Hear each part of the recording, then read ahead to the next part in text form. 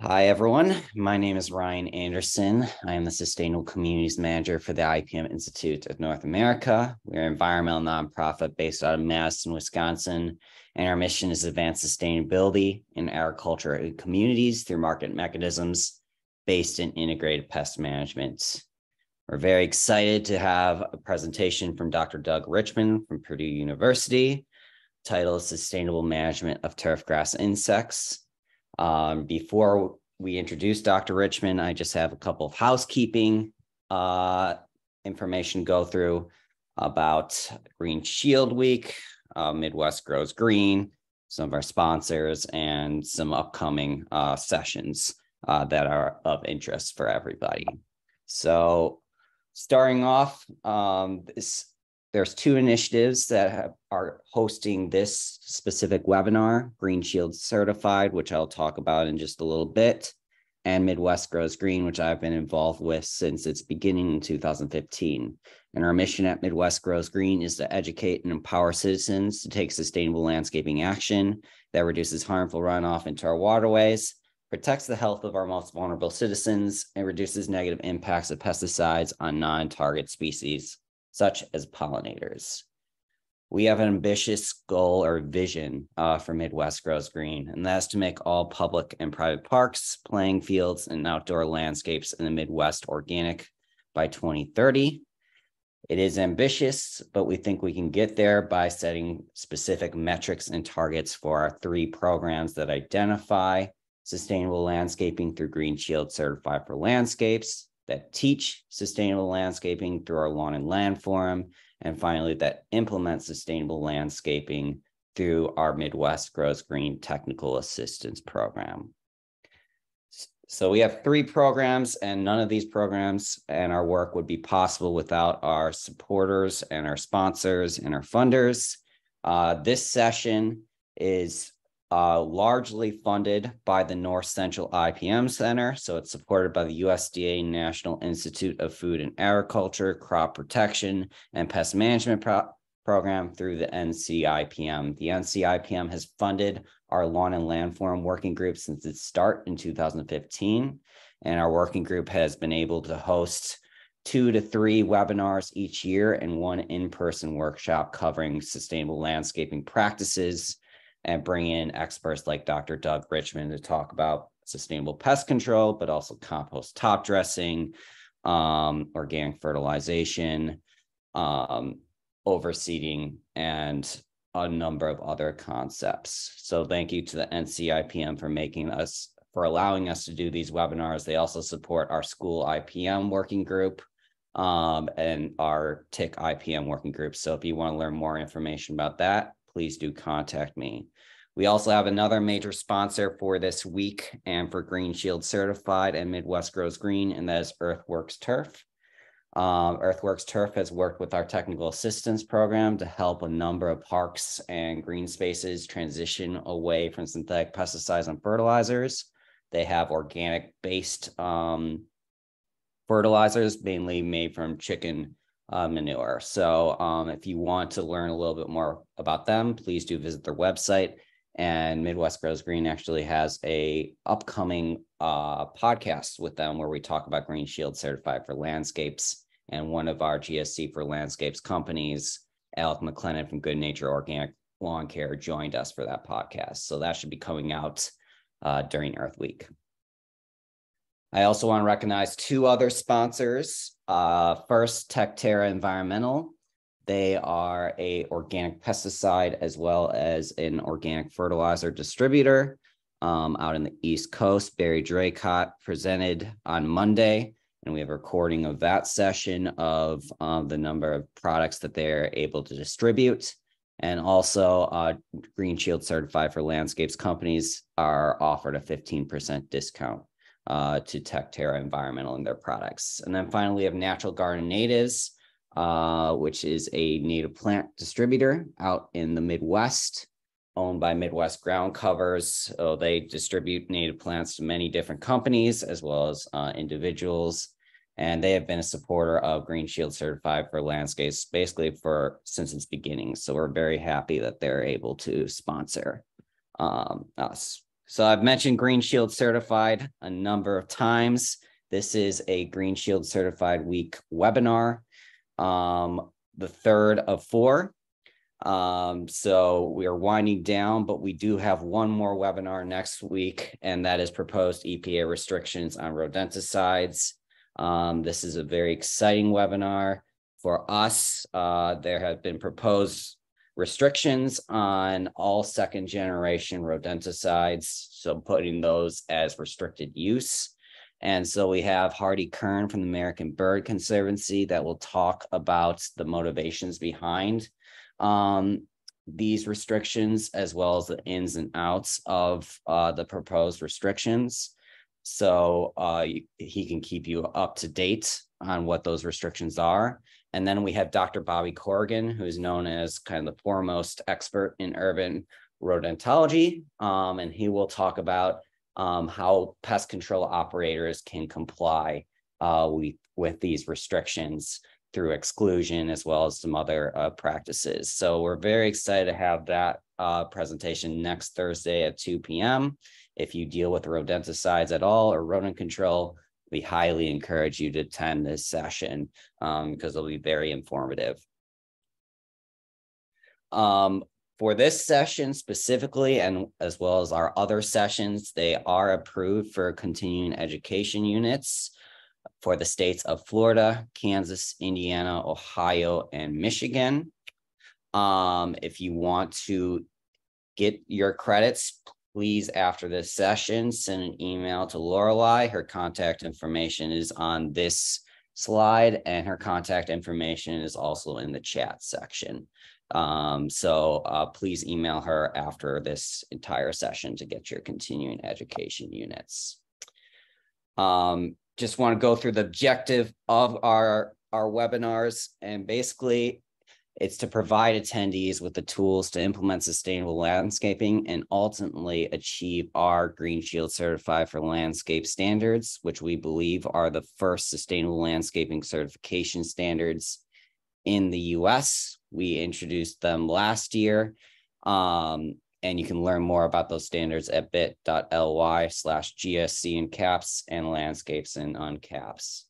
We do have 3 pilot companies that have passed our standards, and I just want to take some time to congratulate them.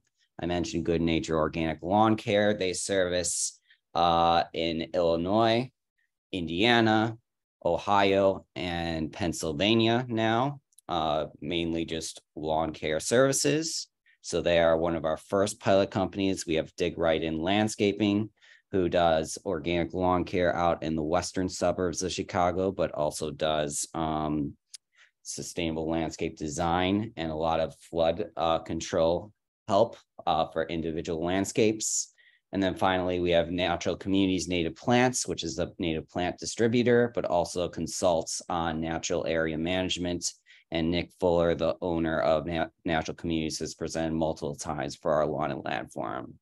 So we want to congratulate all these companies for passing our certification process, which required them to pass a thorough on-site evaluation where they need to meet our minimum requirements, such as not applying any products that are carcinogenic, neurotoxic, as well as endocrine disruptors, and are harmful to pollinators, fish, and aquatic wildlife. And then they need to score 80% or above on our scored practices, which are advanced sustainable landscaping practices, such as, do you have compost top dressing program? Do you have a proper overseeding program? Do you use native plants? And so on. They get an interim report with recommendations to achieve our standards, and then a final report once they have achieved our standards. Then we offer regular marketing, like a press release that we just did on Monday, and an annual renewal to make sure that they're complying and continuing to avoid products that go against our standards. And then they need to pass an on-site evaluation every 3 years to retain their certification. So if you're interested in applying for these standards, please contact myself, Ryan Anderson, at randerson@ipminstitute.org to schedule your on-site evaluation. All right, that's all the housekeeping that I need to get done. And now I would like to introduce our presenter today, Dr. Doug Richmond. We're very excited to have Dr. Richmond. We've had a lot of sessions through the Lawn and Land Forum, and one of the topics that came up a lot was sustainable management or organic management or natural management of insect pests, specifically grubs, but a couple other insect pests have come up. And so Dr. Richmond is going to present his approach that integrates cultural, biological, and low impact chemical tools. And so I will turn the screen over to you, Dr. Richmond. All right, great. Thanks, Ryan. Thanks for the nice introduction. I also want to thank the IPM Institute for inviting me to give this webinar today. So, Ryan, can you see my screen okay? We cannot yet. Have you shared on? Hold on. I'm still seeing your screen, Ryan. Yeah, I can stop my share.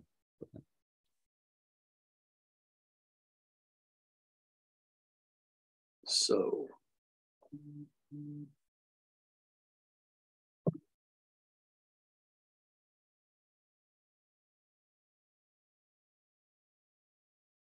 All right.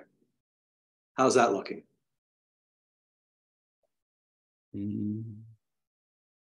Lorelei, can you try making him the host? Maybe that'll work. Yeah.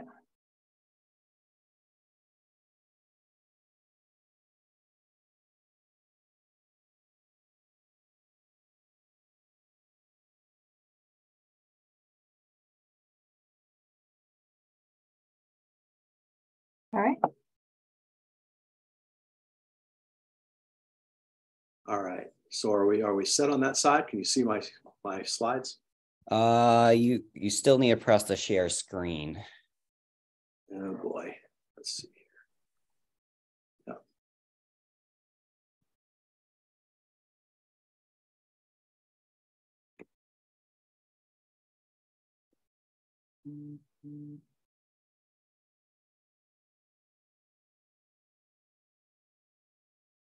Wow. I don't know why I'm having issues with this, Ryan. And always just for the audience, we did test it out before, so yeah, it did work. I have no command and control from Zoom here. Oh, really? Yeah. Do you want to send your slides to me and I'll share on my screen? Oh boy, it's going to be a difficult. What's going on here?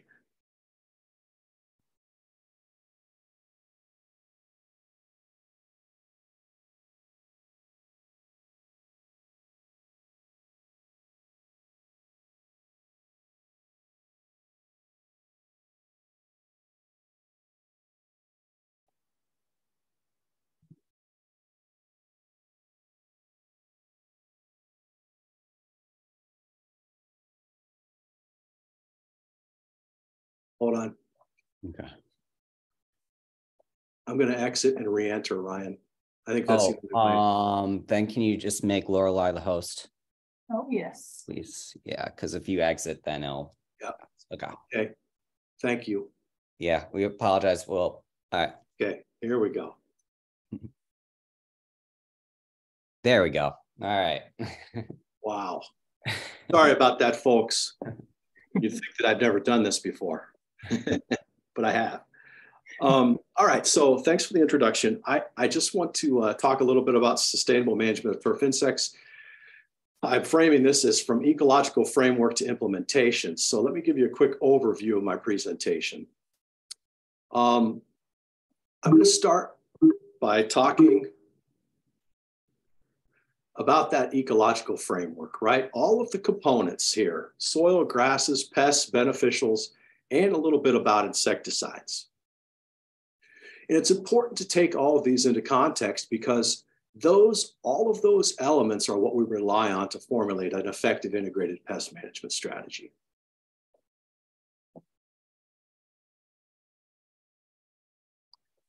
So after I talk about that framework, I want to move on to what I call our niche-based monitoring and management. And this is important because it tells us who is where and why they are there. All right, I'm talking about, when I say who, I mean what insects. And that has important implications for both monitoring and detection, as well as the management programs that we put in place. I'll spend some time specifically talking about host plant resistance because it's really the foundation, in my opinion, for sustainable insect management in turf. I'll focus on one particular group of resistant plants, and that's endophyte enhanced grasses. And then I'll move on to talk about some other forms of resistance, insect resistance in particular, that are available in other species and particular cultivars. I also, excuse me, want to spend a little time talking about biological and biorational controls, specifically insect parasitic nematodes, because I think these are some tools that we can use that are actually scientifically proven to be effective. All right, there's lots of data out there on these, but there are caveats in terms of how we use them. I will focus then on some of our newer microbial products, especially in the realm of white grub control. And then I'll finish with a little bit about biorational and low impact insecticides in general. And I'll conclude with a few remarks and open it up to a question and answers. All right, so this ecological framework, when we think about soils, that's the foundation for growing healthy plants, right? It's all about the soil. And the soil is composed of, it's going to produce healthy plants basically that resist and recover more quickly from any insect pest damage. That includes microorganisms such as bacteria and fungi. It includes macroorganisms, lots of soil arthropods, earthworms, even vertebrates. It also includes other organic components. Think about plant wastes, old plant material, decaying plant material, as well as the byproducts or excrement from some of these other organisms. And then lastly, soil includes this mineral component. We have to have all of those components in place in a healthy soil in order to build healthy structure to that soil. And that structure really depends on the formation of these stable soil aggregates, right? These aggregates are complex. They're made up of all these different pieces, including live and mineral components. But basically what they do is they regulate carbon and nitrogen mineralization, right? And that's important because that means that it's regulating the availability of nutrients to the plants. Nutrients are made available to plants in a slow and steady rate that matches their growth.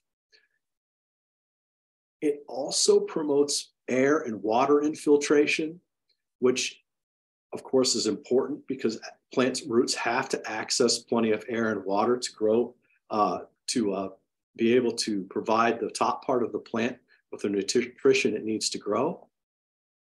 And it allows the plant to allocate its resources as needed instead of putting a bunch of extra nitrogen fertility toward top growth. It allows the plant to allocate those resources toward growth, defense, and reproduction on an as needed basis. So like all ecosystems, turfgrass systems have a trophic structure. And what I mean by trophic structure is who eats who, right? All of these organisms are interacting, and that helps regulate insect populations. So in that trophic structure, we have our producers. These are the plants, right? They're photosynthesizing, they're making their own energy. But we also have primary consumers, right? These are the things that feed on plants. This is the trophic level where all of our insect pests reside. Above that, then, we have our secondary consumers. Think of them as predators, parasites, and pathogens that feed on or attack the primary consumers in our system. So these are the things that help regulate populations of our pests. So there are these interactions between all of these aspects of this system. And we can think about it as top-down regulation, that is where our consumers regulate our key pests, or bottom up, and that is where the plant has an impact on the pest. Insecticides fit in this from either a top-down or bottom-up perspective. So let me talk about that just for a second. Of course, the targets of insecticides are the insect pests, but we know for sure that some of our broader spectrum contact insecticides in particular can indirectly affect our beneficial insects that would otherwise be helping us regulate pest populations. Some of our newer classes of insecticides also are taken up by the plant, right? They may not have a lot of direct contact activity, but they are taken up by the plant and put out through that plant tissue, right? So the roots take the material up and the plant arms itself with that insecticide as a protectant. The actual action of these insecticides then depends on the insecticide class, the formulation, and some of its other properties. For instance, water solubility and transportability within plant tissues. So with that sort of ecosystem framework in place, that's where we overlay this IPM strategy. IPM is basically, in my definition, it's a framework that integrates cultural, biological, and chemical controls, but it does so by relying on proper identification of the pest, monitoring, and evaluation of any actions that we take. So after we take steps to manage a pest, it's always a good idea to go back through and evaluate how successful were we? Are there changes that we may need to make or consider for using that product again? But to be sustainable, I think it's safe to say that IPM has to be aligned with the stakeholders' attitudes and expectations. All right, so I have these three axes that I talk about a lot when I'm teaching students. You know, the first one being people who are ranged from being risk averse, right? They're very cautious. They aren't willing to accept any kind of damage, to those that are, well, relatively damage tolerant. They accept that some damage is going to occur and that they can repair that damage. There's also this other axis of folks that are relatively environmentally conscious, right? They're careful about the things that they do in their lawns and landscapes, and they want to make sure that they're not doing anything that's detrimental to the larger ecosystem. The other end of that spectrum then is that folks that are completely indifferent to this. They may not even be aware about the possible side effects or non-target effects of the things that they're doing. And then this last axis is folks that are pretty well informed, ranging clear over to the other side, that are people that are really actually not very well informed and aren't making informed decisions. Now, so that's the framework that we're implementing IPM in. So when we talk about insects in particular, I find it useful to think about this, how we organize insects and how the way we organize them dictates the way we manage them. So insects can be categorized based on either on taxonomy or on niche, right? Taxonomy organizes insects based on their evolutionary relationships. So a beetle is a beetle, right? They're holometabolous insects, so they're closely related to ants, butterflies, flies, those sorts of things, right? It's useful for identification. But niche organizes insects based on where they live and feed. And I find this to be a much more useful way to organize insects when we're trying to develop ways to manage them. So we have insects that feed above ground on the green leafy portions of the plant, and we have insects that feed below ground in the soil and thatch layer. So from a management perspective and from a sampling perspective, where these insects reside and what they feed on is going to help inform how we monitor for them and how we use the products that we have available to us to manage them, products and tactics both. So just briefly here, I think of our above ground insects as insects that chew on or extract fluids from leaves and stems, right? They may reside in the soil or thatch during part of their lives, but the damage that they cause results from them feeding on above ground plant tissues. These are insects such as caterpillars, that would include cutworms, sod webworms, and armyworms. But it also includes this other group of insects, chinch bugs, right? Which are actually not chewers, but they actually withdraw fluid from the plants. So in terms of above ground insects, we really have these two main groups. There are others that vary regionally, but these two main groups are going to encompass 90% of our above ground insects. Below ground insects are a little bit different question, but again, it's a fairly small number of groups of insects. So these are the insects that chew on plant crowns and roots below the soil surface. They may reside at the surface during part of their lives, but the damage that they cause results from them feeding below ground. These would include insects like our billbug complex, of which there are several species, and of course, our white grubs, of which there are again several species.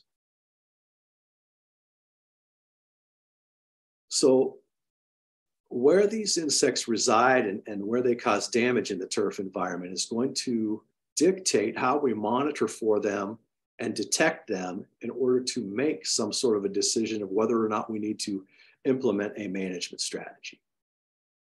It requires looking at the right place at the right time and using the right tactics to do so. So for surface insects, we typically think of a couple of different approaches. The first is what I call the hands and knees approach, right? Getting down there and closely examining what's going on at the margin of damaged areas, pulling back the turf canopy, looking at the thatch, right? Looking for insect activity, just using the naked eye and some finger work. But we can also use some other tools, such as soap flushing, right? We can flush these insects from the turf canopy using a soapy water solution. Of course, insects don't particularly like that, so they'll try to avoid it by wriggling their way out of the soapy slush. On the soil insect side, then, there's really only one way for us to actually get a glimpse at what's going on in the soil, and that is to dig, right, to soil sample. You can do this a number of ways. Here I have a photo of someone using a golf course cup cutter. That's a great tool for this, but you can also use a shovel or a sod knife to cut a wedge in the turf and excavate that soil and carefully look through it to see if you can find something like white grubs or billbug larvae. So once we've figured out if we have an insect problem and we understand how to monitor for them, there are a few basic things or tactics we can put in place to help reduce the likelihood of insects becoming a problem in the first place. And really the foundation for this relies on host plant resistance. Host plant resistance basically is the selection of species and cultivars that resist insects damage in the first place. And they can do this through several different modalities, including having a direct impact or being unpalatable to the insect, or just being able to tolerate the damage of an insect at higher population densities. So I want to mention this one particular group of host plants that are resistant, and these are endophyte enhanced turf grasses. These turf grasses have formed a mutualistic symbiosis with these fungi that provide defensive compounds to the plant that deter insect feeding or outright poison the insect. You could find these endophytes in association with ryegrasses, tall fescues, and fine fescues, such as hard fescue, chewing fescue, and creeping red fescue. The thing with these endophytes, though, is that they're really only active against above ground insects. And the reason is that these endophytic fungi are present only in the green leafy tissues. So the toxins that they provide to the plant really reside above ground. They're concentrated above ground, so they're going to provide actually very effective protection against a whole suite of above ground feeding insects, from caterpillars to chinch bugs and even billbug adults. It's important to mention here that our cultural decisions also can influence the expression of that resistance. So for instance, just in choosing different cultivars of turfgrass, here I have several different cultivars of tall fescue. The first thing that we noticed when we were looking at these plants was that the endophyte infection level, the percentage of plants that are actually infected with the endophyte, varies depending on the cultivar of grass we select.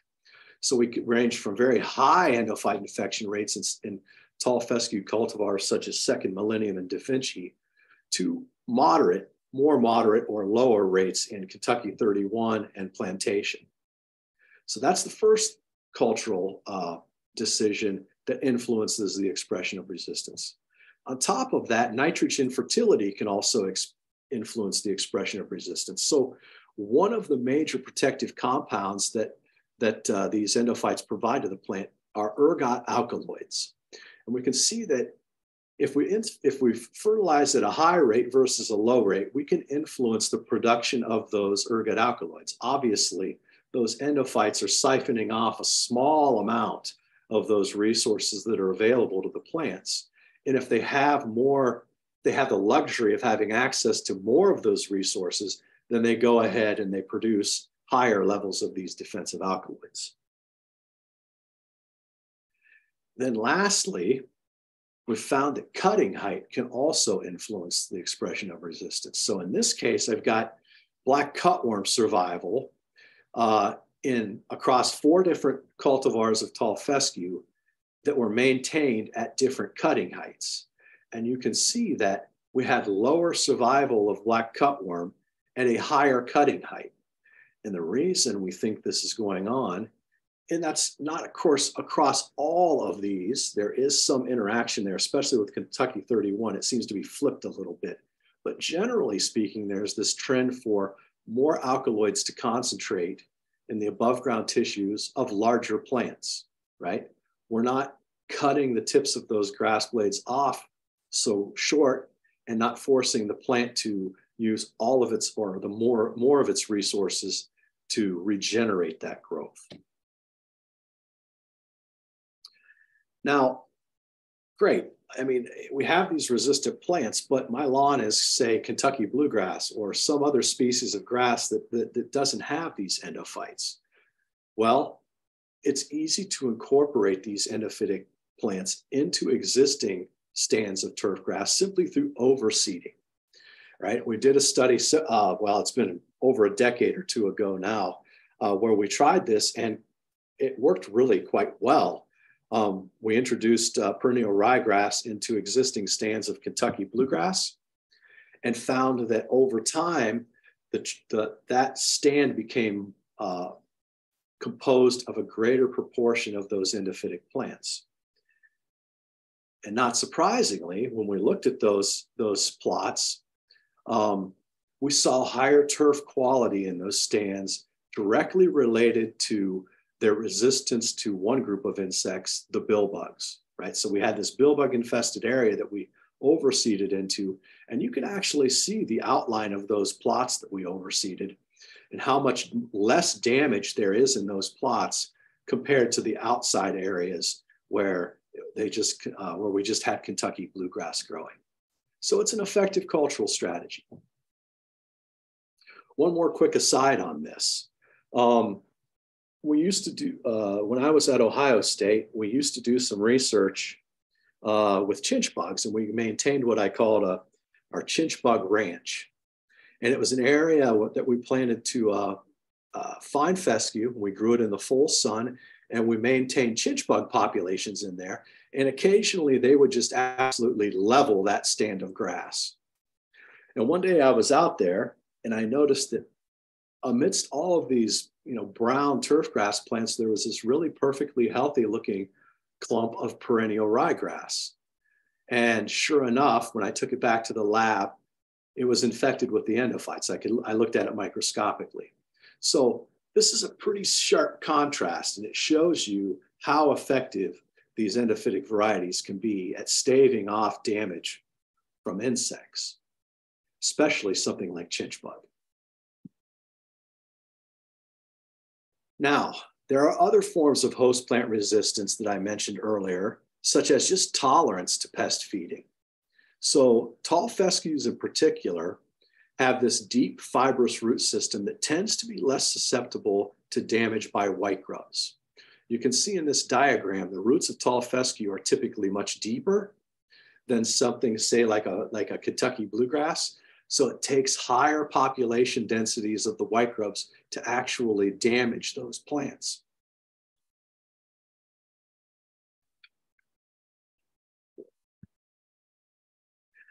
It also happens that tall fescues in this case are actually more drought and heat tolerant. So again, it's an added benefit.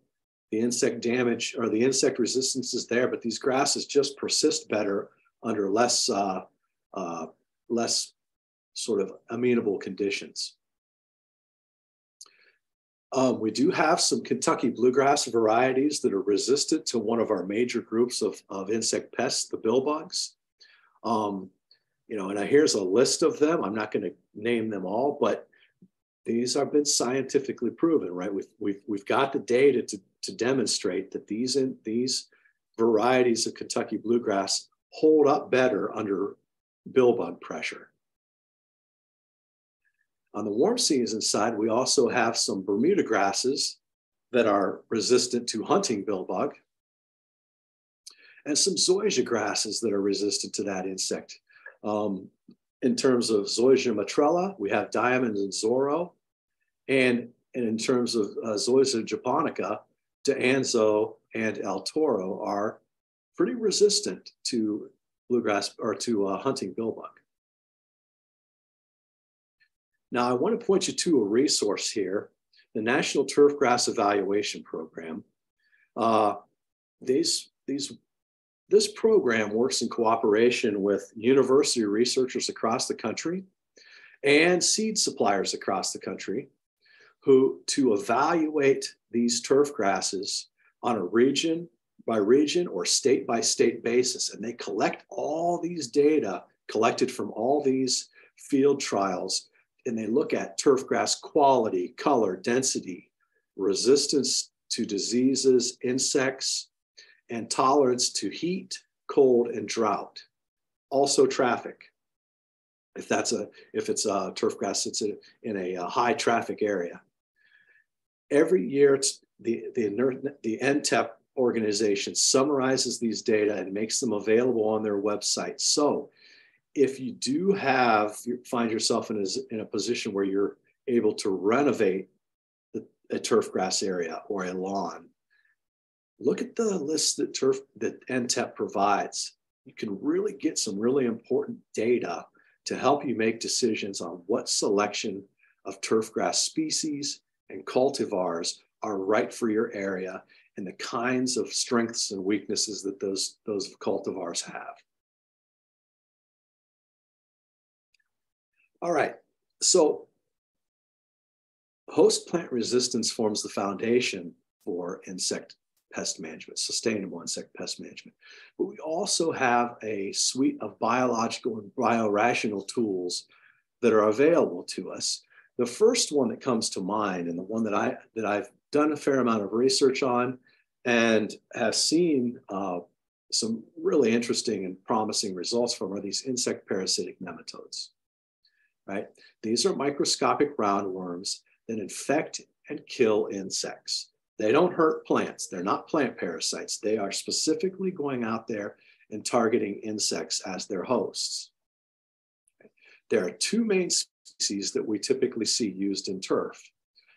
The first one, and pardon me while I pronounce the scientific names, it's Heterorhabditis bacteriophora. This is a cruiser nematode. That's the strategy it uses to find its hosts. It actively seeks out these hosts by cruising through the soil and finding that host. So Heterorhabditis bacteriophora is a really effective nematode against soil insects like white grubs and billbugs, billbug larvae, that is. Another species is Steinernema carpocapsae. This nematode uses a different foraging approach. It's what we call an ambusher.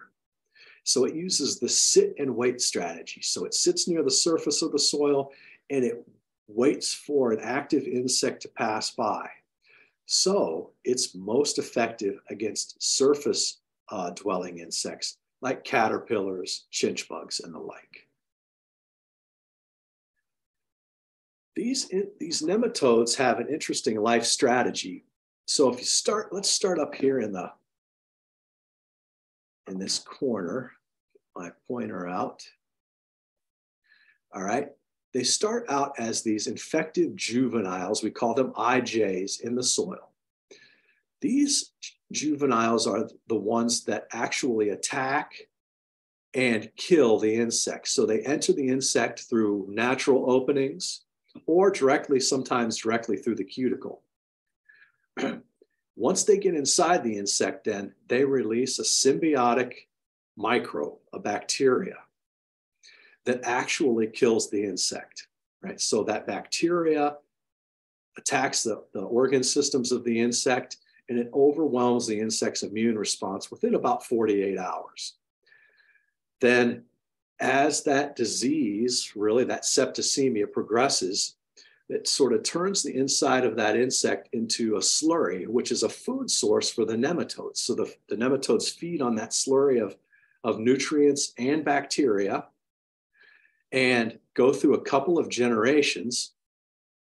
And once they've depleted the resources of that insect, they actually produce another generation of infected juveniles that leave that cadaver and go and search for another host to infect.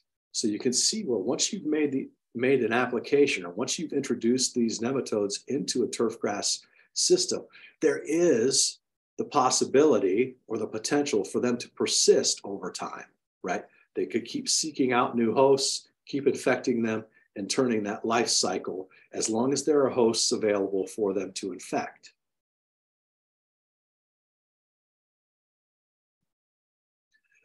Now, as with any biological control, there are some important do's and don'ts that I want to mention here. Let's start first with the do's, right?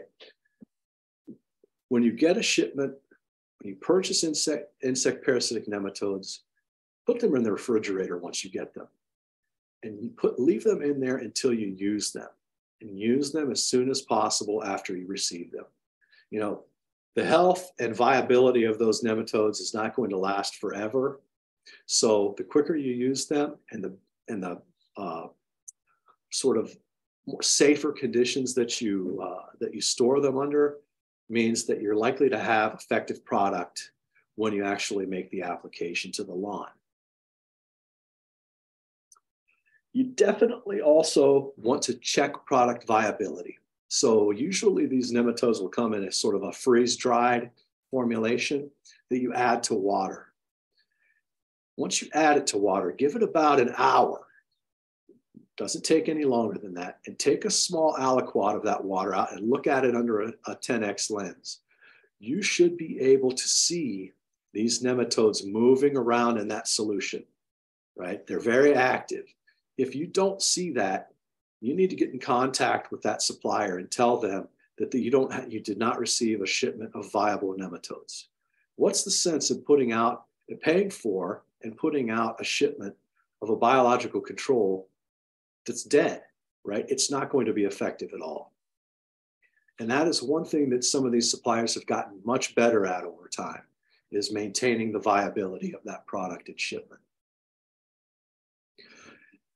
Another important thing to do after you use nematodes is irrigate, right? Somehow get a quarter of an inch of water on that lawn to wash those nematodes off of the leaf surface where they're going to dry and desiccate in the sun and into the soil where they're going to be able to protect themselves from the sunlight and actively seek out hosts.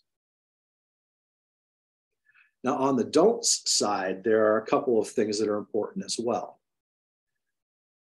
So there's this, at least back in the day, there was this tendency for us to treat these like we would a synthetic insecticide. So we would pressurize our spray equipment with carbon dioxide. Turns out animals need oxygen to survive. So when we did that, we're actually asphyxiating these nematodes. We didn't see very good results as a byproduct of that, as you can imagine.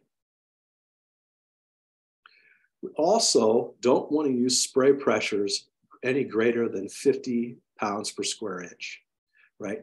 The high pressure actually kills these nematodes. It's not the pressure itself, it's that once they're pressurized or put under that much pressure, they flow through the hoses into the nozzle. And once they hit that nozzle, all of that pressure is suddenly released, and it tends to make the nematodes explode into pieces. So in the early days of research looking at these nematodes, we're actually doing both of these things wrong. And we figured it out, but it took a while. So we were spraying dead nematode pieces into the turf environment, somehow expecting them to be effective. You also don't want to apply nematodes in the full sun. You know, it's great to apply them on a rainy day if you can, or at sunset, and immediately irrigate them in after that application. UV radiation actually kills these nematodes. You also don't want to mix these the night before and let them sit, because they will deplete the oxygen supply in the water and asphyxiate themselves. So aside from nematodes, we do have some pretty good microbial products that we can use. Here's a list of them that I've generated. There are a couple of these Bacillus thuringiensis products. And Bacillus thuringiensis is obviously a microbial product. It's really the crystalline proteins from a microbe. This strain in particular, sold as Dipel, is effective against caterpillars, and it really does a quite good job of controlling caterpillars as long as they're applied, as long as it's applied and watered in or watered off the leaf surface. But Dipel is one for caterpillars. Excuse me, Bacillus thuringiensis gallerii. This is a relatively new product. Within the last 10 years, it's marketed as a product called Grub Gone, and I think there are some other product names available at this point, but this is a white grub specific strain of Bacillus thuringiensis. And so it does provide pretty decent control of most of our white grub species. I want to say a word about this other microbial product called Paenobacillus papilii. You might know it as milky spore. It's a microbial product as well. The commercially available strains are only effective against Japanese beetles. And quite frankly, I'm just going to say, don't waste your time with this product. I have never seen in any scientific study that reports that the product works. All right, I don't know how this product is handled and prepared in packaging and shipping. But again, I would stay away from this product simply because I've never seen any good evidence that it's efficacious. Here we have another nematode, Heterapditis bacteriophora and Steinernema carpocapsae. I've already talked a little bit about those, but I want to focus on this other product, spinosad. This is marketed as Conserve or Match Point. It's another biorational insecticide. It's actually the byproduct of fermentation of these microbes, and it has really excellent caterpillar activity. So it would be very good product to use against surface insects like sod webworm, cutworms, and armyworms. Okay, so I want to focus just a little bit on annual white grubs because I know that people, this is of most of the insects that we're worried about. It tends to be white grubs that we see causing the most damage. These are at the forefront of people's minds. In particular, our annual white grubs. And our Japanese beetle is a good example of one of those, although there are several other species like masked chafers, European chafers, Asiatic garden beetles, and oriental beetle that also have this same life cycle, right? These insects fly during sort of mid-June to July, depending on where you are. In Kansas, it's probably a little earlier than that. They fly. If it's Japanese beetle, it's also a pest of a lot of different ornamental plants, as you know. But most of these insects don't really feed as adults, and none of them are pests of turfgrass as adults. Instead, they lay their eggs in the soil in turfgrass, and then those larvae hatch out of those eggs and develop through 3 molts, 3 larval instars, over the course of late summer and into the fall. And it's these later instars, the second and third instars, where we really often start to see damage mounting, right? By the time they reach this instar, they can consume a lot of plant roots, and they can just mine through the soil and dislodge the roots from the soil as well. As the soil temperatures cool, then those insects go way down in the soil profile to spend the winter. And then they come up in the soil profile again in the spring to do a little bit more feeding before they pupate and emerge again as adults. And that means there are basically a few different strategies that we can use to manage them based on the timing we're trying to implement that management strategy. So a preventive strategy is something that we would put in place before we even have larvae in the soil, right? This would be something we might implement on a golf course where we really can't afford to have a lot of damage, or in areas where these white grubs are a perennial problem. An early curative approach, on the other hand, targets these early instars with some sort of an approach that tries to stop them in their tracks before they have the opportunity to move on to become larger, more damaging insects. And then this late curative strategy targets these later instars after damage has started to become apparent, right? So preventive strategy is the insects aren't even there yet. Early curative is the insects are there, but they haven't caused any damage yet. And then late curative is after the damage has started to accumulate, and we need to do something quick to get that turf to recover.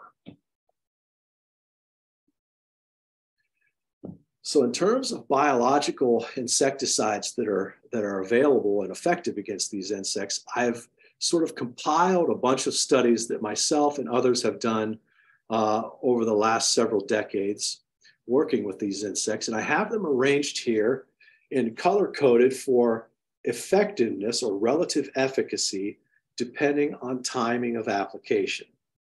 So with Bacillus thuringiensis gallerii, that grub-gone product, we see that really it's most effective if we're targeting those early second and third instars, right? Even late first instars. But if we make this application in this time frame, then we're going to get pretty good efficacy. I've seen upwards of 70% efficacy with this product. Yeah, that might not be 100% control like we might expect from some of our chemical and synthetic insecticides, but 70% control is pretty good, right? We don't have to kill all the insects. We just have to keep them from reaching population densities at which they're likely to damage the turf. And a 70% reduction will often do that, even a 50% reduction. We have this fungal product, Metarhizium bruneum. It's also marketed as Met 52. It's a fungal formulation. And we do see fair efficacy out of that product when we're using it to target second and third instars, right here in the later in the summer and even into the early fall. As I mentioned earlier, Paenobacillus papilii, this milky spore, I don't have any data indicating that they are actually very effective. So I rate them as poor across the board. Then lastly, our insect parasitic nematodes. Again, the species that we would use against white grubs would be Heterorhabditis bacteriophora. And again, we can see some pretty good efficacy when we're targeting those second and third instars. Now, there are a bunch of synthetic insecticides that we have at our fingertips that we can use as tools to manage white grubs. Now, some of these older classes of insecticides, probably not compounds that I would consider sustainable, so to speak, just from a sort an environmental standpoint and a safety standpoint. Although when they're used effectively, they are safe. Or when they're used safely, I mean they are effective. Excuse me. So our organophosphates and carbamate insecticides, these are older neurotoxins, right? But they are still available. Our neonicotinoids are some of our best insecticides, but again, we know that they're environmentally persistent, and we also know that they tend to be one of the classes of insecticides that has really been sort of spotlighted as dangerous for pollinators, right? And that's a big concern when we're thinking about managing lawns and other areas, landscapes, right? These compounds tend to get taken up by plants, pushed throughout the plant, including into the blooms of the plant where pollinators are foraging. The class that I want to point out is sort of what I think of as sort of a low impact class of insecticides are the diamides. And the reason I think of them as low impact is that they really don't have much activity at all against humans or other vertebrates, right? The receptors that they target at the neuromuscular junction of insects is something that most mammals have very few of. So their toxicity to mammals is very low. It makes them relatively safe compounds to work with. And their toxicity profile for pollinators tends to be fairly low as well. I will say that they do have broad spectrum activity. They are some of our best grub control products, but they also are effective against a lot of our caterpillars. So if you have to go with a chemical strategy and you want to maintain sort of a sustainable program, this is really the class of insecticides that you might consider. It's the safest, and it's going to provide you with pretty good broad spectrum control and long residual activity. Okay, so I covered a lot of ground there. I want to wrap it up here with just a few comments. We do have sustainable management tools and tactics available for turfgrass, right?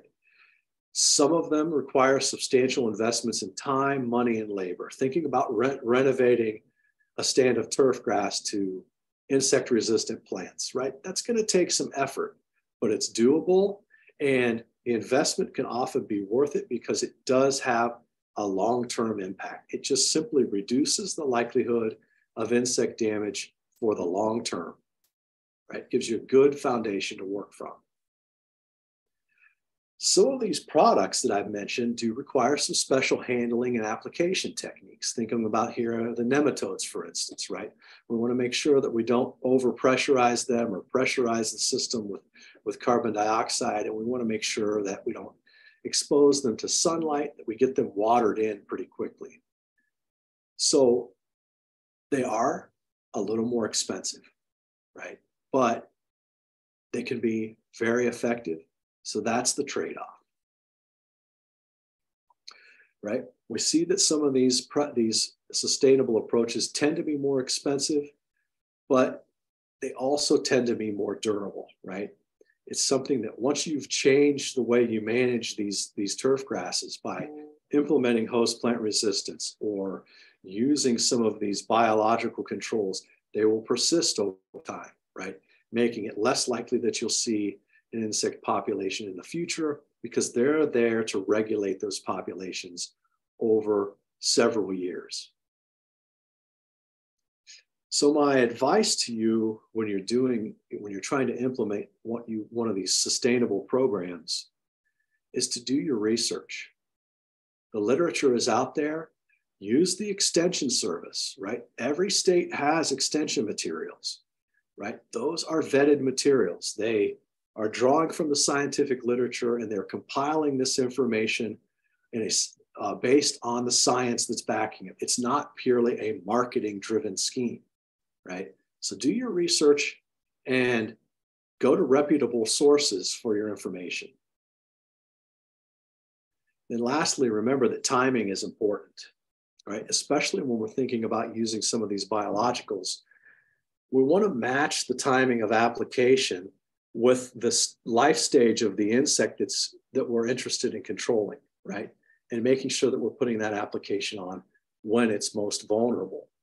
And that gives that biological control or biorational control an opportunity to do its job. So I'll stop there. I want to plug just a couple things here. I am active on social media. I have a Twitter account. My handle is @DrDRich. I basically use that account to push out timely observations, things I'm seeing going on in the field, and direct you to resources, mostly out of my laboratory, but others as well that will help you make effective pest management decisions. I promise I'm not going to be tweeting pictures of my dinner or anything like that. And then also, we do have our Purdue Turf and Landscape Field Day coming up here in July July 18th. That's at the W.H. Daniel Turfgrass Research and Diagnostic Center. We get about 500 people coming to that event every year, and you'll get to see all of the current research that's going on at Purdue in the field of turfgrass science, including entomology, pathology, and lots of good agronomy.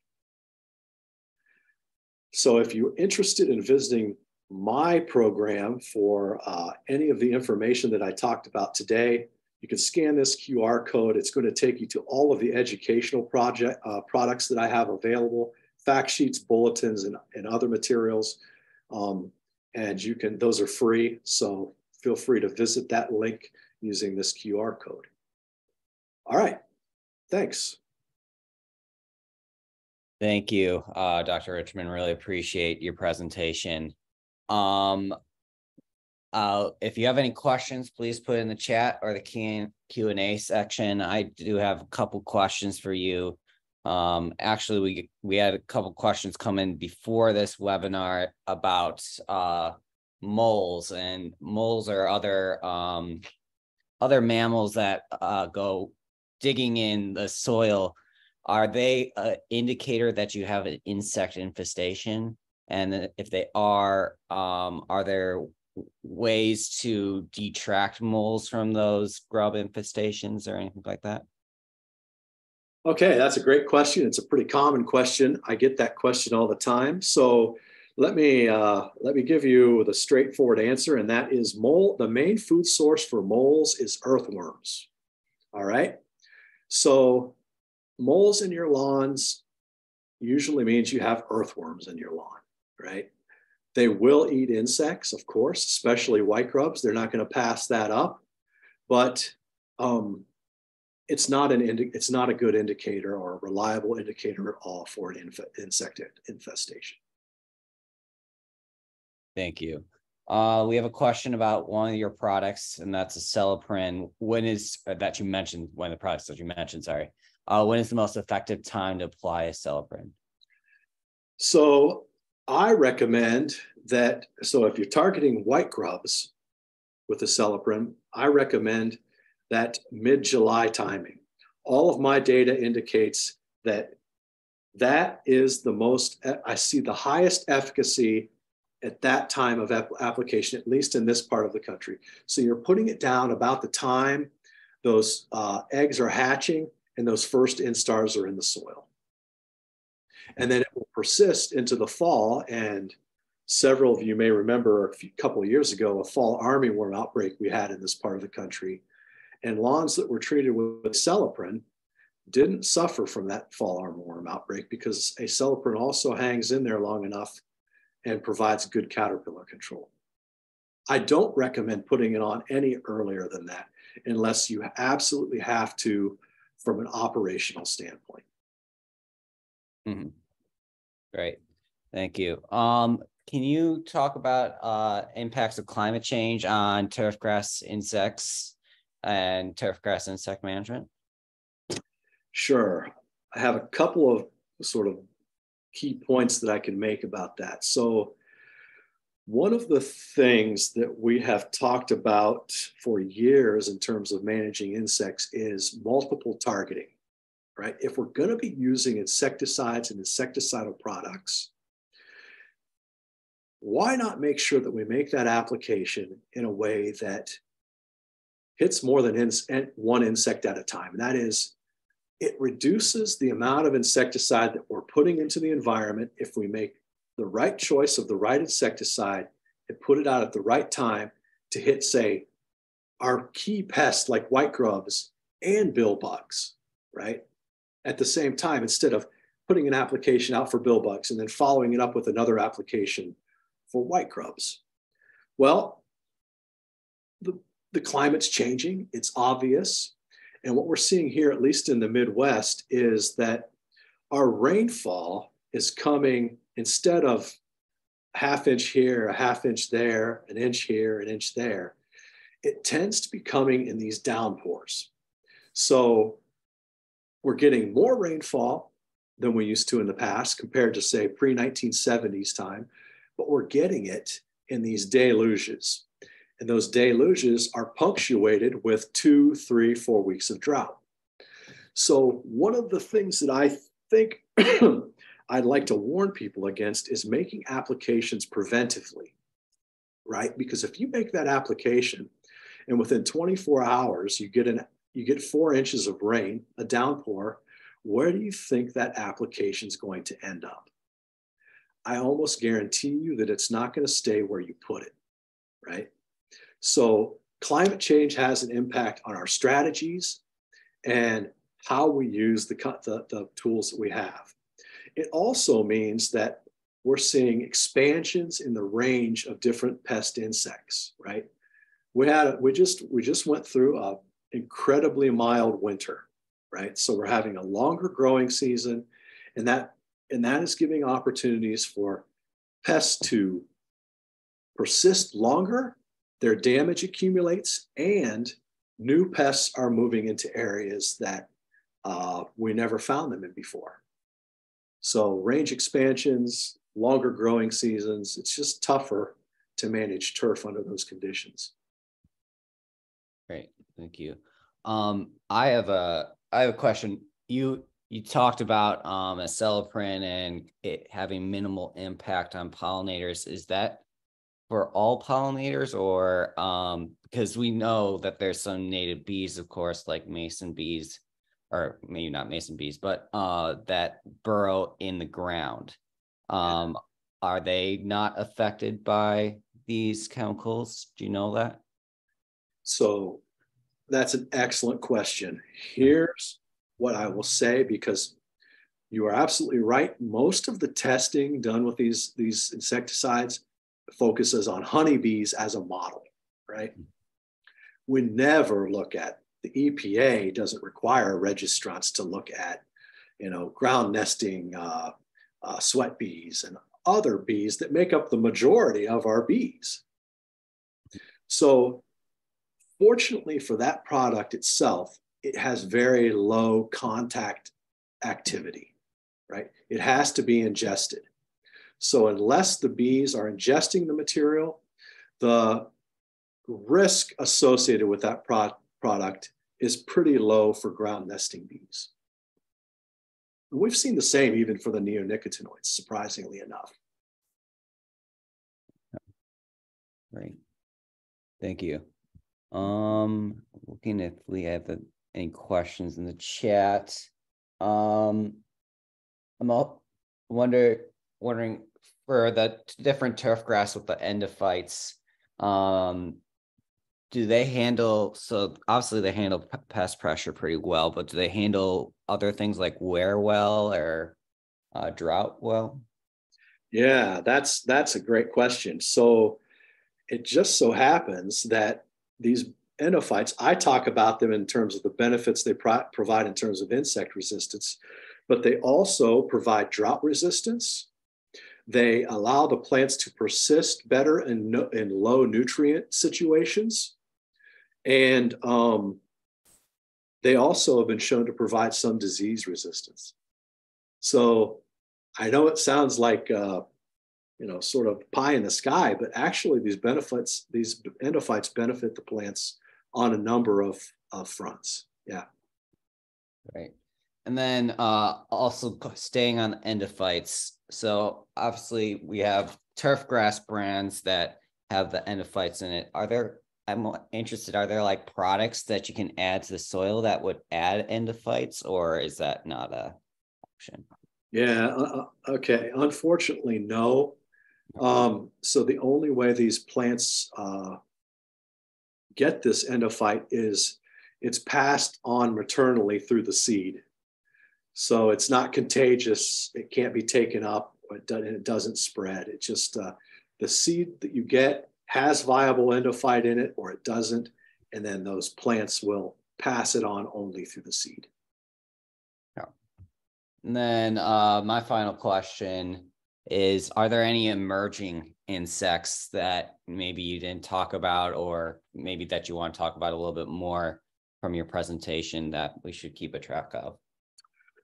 Well, I mean, I did just see a report for a flea beetle species out west that is relatively new, that has been found causing problems in golf course turf.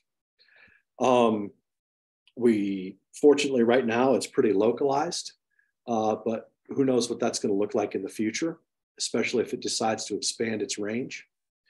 I think fall armyworm, even though it's an old problem and it's one that we know how to deal with, I think it takes people by surprise. And with the relative increase in the frequency of tropical storms, which actually push that insect into this part of the country, I'll expect to see maybe an uptick in the occurrence of that insect in the late summer and fall. And then also one thing I didn't mention with this sort of trying to build these climate resilient turf systems, a lot of people are starting to plant warm season grasses further north, right? So for instance, Purdue's football stadium is Bermuda grass, right? Which surprises a lot of people. It surprised me when they switched to it. But along with that comes insects that weren't previously here, opportunities for them, like hunting billbug is now well established in this part of the state, right? And we never saw it before. We only saw another species of billbug, the bluegrass billbug. So those are the three to come to mind. That flea beetle, the fall armyworm, and hunting billbug. Yep. Right. Thank you. And I'm just gonna, I think that's all the questions that we have today. I just wanted some last housekeeping stuff for everybody is we do have, sorry, I'm going to share my screen right now. We do have some upcoming webinars, but if you want to report for CEUs, just a brief reminder, please email Lorelei. Her contact information is there, and it's feasible for Florida, Kansas, Indiana, Ohio, and Michigan. So please do email. And then one more reminder, next week, we have an EPA rodenticide webinar that we hope that you can join us for. We think it'll be a very educational one. And everybody will be receiving a post survey. Please do respond to that. We really value your input, and it also helps us come up with new sessions for future webinars. So thank you for your time, Dr. Richmond. We really appreciate it. And we'll be in touch with everybody else soon. Thank you. Thanks, everybody.